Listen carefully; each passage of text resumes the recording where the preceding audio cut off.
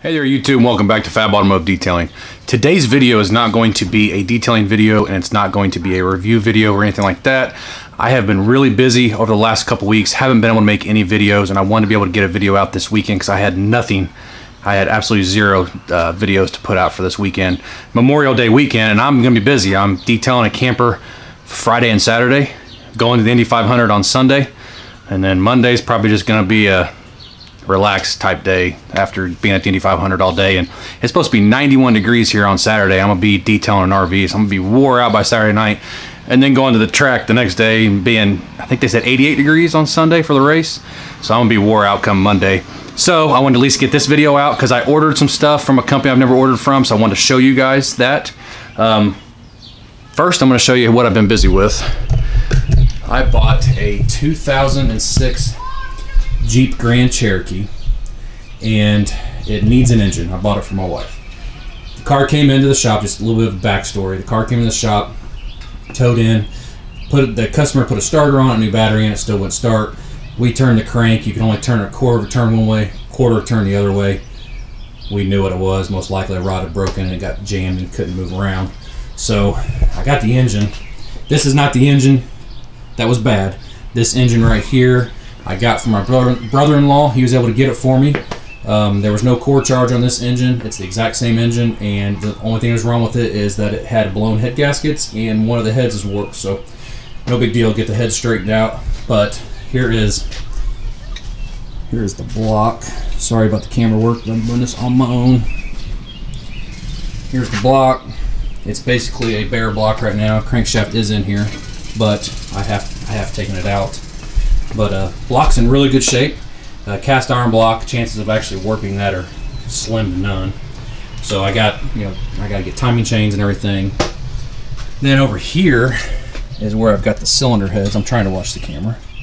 I have already cleaned these up. As you can see, they were black all through here. And I might be able to show you on my phone here in a minute what they used to look like. And I cleaned those up in my Harbor Freight blast cabinet. I use soda in there, and the reason that I use soda is water soluble, so once I get done blasting it with the soda, the soda actually, when it hits, it just kind of explodes. And it doesn't, if it gets in the oil passages, you just rinse it all down with water, it dissolves in the water, no chance of harming the engine.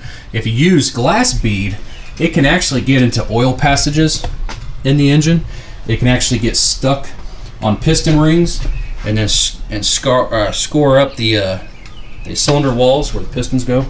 But there's one of the heads. Here's the other head. It's pretty much cleaned up as well, as clean as it's going to get, because it's just going to get dirty after a while. And then here's all the valves. What I did find, this valve right here, the intake valve on the right bank was bent. The head's good. The valve guides are good.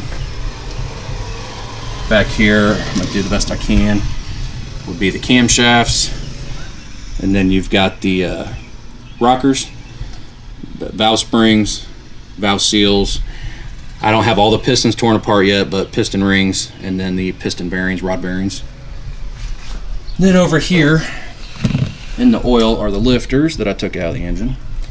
And then here's 3 of the pistons that I've already cleaned, and I cleaned these in the blast cabinet as well. Makes the pistons almost look brand new. Got new piston rings and bearings coming, main and rod bearings coming. Cleaned the oil pickup, it's good. So that's what I've been up to, and it's been kind of a pain, but there's the oil pump.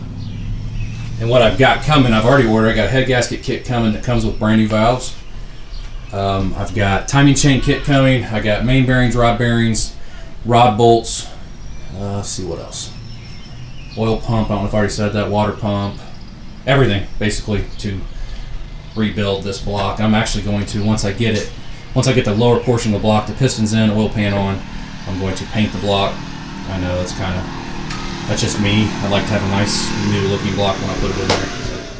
So I made the whole video, and I forgot, I told you I was going to show you some of the pictures of the engine that I pulled out of the Grand Cherokee and tore down to see what happened. And so I'm going to have to edit this into the middle of that video. So, do this quickly. Hopefully I can get it in the screen. There's the oil pan, how I took it down. There's a rod right there. There's bearing material, there's pistons. There's more. There's a rod right there, bearings. That is what's left of one of the pistons. And I just took this picture for reference. The timing chain was still intact actually. And that's just showing the EGR port. Okay, so there's a piston. And I'm gonna put this one close to the phone because this one's kind of crazy. Phone close. That's a hole in the cylinder wall, and right where my finger was, right there, is a freeze plug. So you can actually see the freeze plug from the inside. I don't know what else I got on here. That's showing it's got broken rods. Every rod was broken. All 6 were broken. Some were left on here, some weren't. That's just a video I had. That's showing the oil pump. That's just showing my bolts, so I remember where the bolts go. My main bearings, thrust washers. There's the valve that was bent right there. Just the parts. Okay, here we go. I'm gonna do my best to get this in the camera. Right here is the one that I cleaned with soda before, and that's what it looked like before, and that's what it looked like after. Here's what I ordered. It's a company called Shiney's Detail. I'd never heard of them. I was on Facebook and saw an ad, went to their page. They had really good reviews. Not a lot of reviews, but the reviews that they did have were good. And what I ordered, and this is why I ordered, because they were cheap. I ordered, I don't know if my, try to get it the best I can. The Bullshine Professional Microfiber Light Blue, 16" by 16", a 20 pack for $15. Now those are China, and I don't care about that for what I'm gonna be using them for. And then I got the Bullshine Twister Towel, gray, 20" by 40". It's a drying towel, $17.99. And cover up my address, but hopefully the camera's picking that up. I paid $0 for shipping, and I ordered it on a Sunday night. It was not this Sunday, but the Sunday before. I ordered it on Sunday night, free shipping. Expected it to take a week and a half, 2 weeks. You know how free shipping is. And I ordered it Sunday night. I had it Wednesday. So far, obviously they have great customer service. Came in a box like this.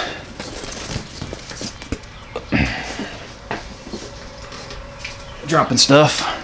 Came with a Shiney's Detail sticker, which is great. I'll put it on my cabinet so that I won't forget where I ordered this stuff from. Here is the drying towel. The $17.99 towel. And this towel right here. Man, I'm terrible at getting stuff in the screen. Let's see if I can just, I know it says it right there. Made in South Korea. That's where the best microfibers in the world are made, South Korea. So this is South Korea, so it should be really good. And I saw people's reviews on it on their page, said that it was just as good as Griot's Garage PFM towel, which is $40. So this is less than half the price. So if it's anywhere near as good as the Griot's Garage PFM towel, which I have some of their small PFMs, but not their big drying one, then I'll be stoked with this. Open it up here. Try to get back as far as I can. It's not real wide, but it is very, very long. And it does feel, it's heavy, just like the PFM towels from Griot's. And it feels just like it. It smells kind of funny, but I'm gonna wash them before I use them anyways, but hopefully it works the same. Sure feels like it would. I mean, that sucker's heavy. And then, I'm only gonna open one of these. I hope I'm not wrong on this. I think these are 300 GSM, which is perfect for polish removal, wax removal. And I know people might say, well, China, you know, stay away from China. I'm not gonna be using these for using a detail spray to get the car buffed and everything. This is gonna be for wax removal and polish removal, stuff that you really don't have to worry about scratching the car with. And they are soft. I know they're only 300 GSM. They are edgeless towels. Are they the best microfibers I've ever had? No, I can tell you that right now just by holding it. But they are very soft. And the one side is definitely softer than the other. It has, I think they call them microfiber pleats. Definitely they stick out more. This side's more flat, but that's perfectly fine. That's how the Griot's towels that I have are, and they work great for polish removal. And like I said, I paid 75 cents a towel. If I get 5, 10 uses out of each towel, 20 towels, I definitely got my money's worth for what I'm going to use. And these are what I would consider throwaway towels. You know, you get it dirty to the point where you can't get the dirt out of it, or you start noticing that it's starting to flatten out on you. Throw in the trash. $15, free shipping. Well, I got free shipping because I bought that drying towel, but $15, I think shipping would have been like $5 or $6 on it for 20 microfibers. I think that is a great deal. And I'm going to do reviews on them later on when I start using them. In fact, I'm going to do it probably this weekend when I do the camper. This camper that I'm doing is just a wash and a wax. He doesn't care about swirl marks. He doesn't care about anything like that. He just wants a good wax on it because it sits outside all the time in the winter here in Indiana. We get a lot of snow and ice, and he doesn't care about that. He just wants it protected. But that'd be a good towel to use to remove the wax. And plus, I have 20 of them now. Because my problem is with the Griot's towels is they are expensive. For 3 towels for polish removal cloths, the ones I used to buy, I think they were $17.99, I think. Don't hold me to that, but it was something like that. $17.99, and that gave me 3. So I bought 2 packs. I only had 6, and by the time I got 3/4 of the way around a car, I was out of polish removal cloths. So I was going to cheapies, and I really didn't like doing those. Some freebies that I had from when my wife worked at an automotive repair place or automotive parts place. But these, I think, are going to be good. I think I'm not going to run out now. I've got plenty of towels for when I polish or when I remove wax, and I think that's a great buy. Like I said, I'll do a full review later. And I wanted to do this video tonight. This is, what is this? Wednesday night before Memorial Day weekend. This is the 23rd. I just haven't had a chance to make any videos. And when I got home from my daughter's sectional softball game tonight, which they lost, unfortunately, in the second round of sectionals. And they've won sectionals 2 years in a row, and went to the semi-state championship game and lost her freshman year. But this is her junior year. They lost. I got home and I told my wife, I said, I've got to make a video. I want to put I try to put a video out every Saturday, and that is not easy for me when I have kids in sports and I got some kid yelling somewhere. When I got kids in sports, my son plays baseball, my daughter plays softball, my daughter plays volleyball. We got school functions going on tomorrow night. My youngest daughter has a program, and my son has a baseball game. So much stuff going on, and I can't make a video as often as I want, but I try my best to put a video out every Saturday. So if you don't see a video from me on a Saturday, because that's normally Saturday morning, 9 a.m. is when I put my videos out. If you don't see a video, don't worry, I will get a video out. I'm hoping to make videos this weekend on the camper, or find some other type of video to make. I don't know. I'm hoping that I can take my camera into the track. That's what I'm really hoping, and do a Indy 500 video. Not film the whole race or anything like that, but show you what it's like, you know, walking up the grandstands and seeing the track for the first time. That place is amazing. Now, you can only see about a quarter of the race, but where we sit, there's a big, humongous TV right in front of us. So once they go in front of us through turn 1, through the short chute, and you can see them about halfway out of turn 2, and then you can't see them until they get back around. We got a screen right in front of us, and we can just pick it up from there and we can watch the race. And I think it'd be a really cool video to make, to show you, if you've never experienced the Indy 500, it is something, especially people that are watching my videos are automotive people, you've got to experience once in your life. It is an amazing time. The crowd, it's a blast. Now, the crowd is a little big sometimes and a little rowdy because everybody's drinking. Me and my wife, we don't drink, but everybody's drinking and having a good time. And the beginning, you know, hearing taps being played, it gives me, I got chills right now. Look, I got chills right now talking about taps being played at the Indy 500, and then seeing the airplanes. Usually they're A-10 Warhogs fly over. Sometimes they used to be F-16s. One year they had a stealth bomber actually fly over. It's just, I still got goosebumps talking about this. It's just a once-in-a-lifetime experience you have to experience. It is just an absolute blast, and it's just really, really fun. And fortunately, like I said, you can only see about a quarter of the race, but here I am blabbering on. I said this was going to be a short video, but now you see I've been busy. I want to get this engine done. The parts are going to be here next week, so maybe I may miss a weekend. I'll try to make up for it if I do, but I at least wanted to show you guys the Shiney details.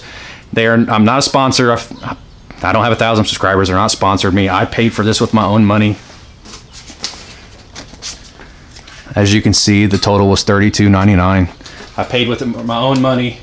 It's just a new company that I found, and look for a review video on these towels in the future, and I really hope that they work out. That drying towel I know will. I can tell you right now it feels just like that PFM towel, and it's made in South Korea. So, and like I said, the other towels are China, but those are what I consider throwaway towels. They're good. They're actually good for cleaning carpet if you want to, dashboards, whatever. They're just a good utility microfiber, 300 or 320 GSM. Doesn't say, but it's either 300 or 300 GSM, and like I said, they feel pretty soft. So I hope you like this video. I know it's just a short video telling you what's going on, and I got that order in and all the stuff that I've been doing. So hopefully I can get a video out next weekend, an actual detailing video on the RV that I'm doing this week, and we'll just pick things back up now that the busy season's almost over, because my daughter's softball's over, my son's baseball's over here in a couple weeks, and then hopefully I've got some free nights to be making more videos. So I hope you like this video. If you did, give us a thumbs up, hit that subscribe button while you're down there. We got more videos coming soon, and we will just see you next time.